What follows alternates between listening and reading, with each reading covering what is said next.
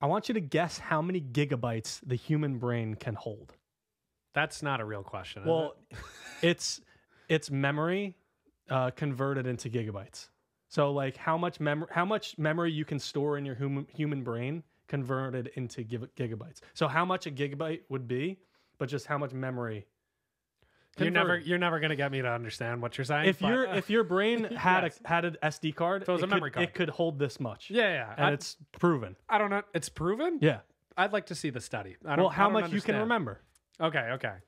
In gigs. In gigabytes. Yeah. Okay. I'm gonna give you a clue. It's a lot more than you think. Well, and it's shocking. Let's give myself some credit here. Well, the clue's given already.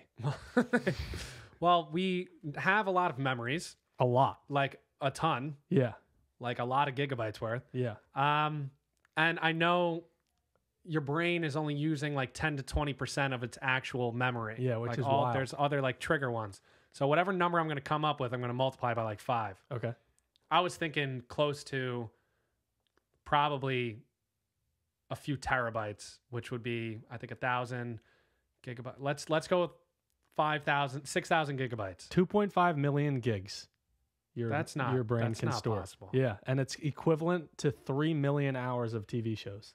3 million hours? Yeah, 3 million hours. If you just remembered TV shows, period, you would remember 3 million hours of TV shows. That seems impossible. It's pretty insane. There's think about Breaking Bad is roughly, I think, 63 hours of television. Yeah.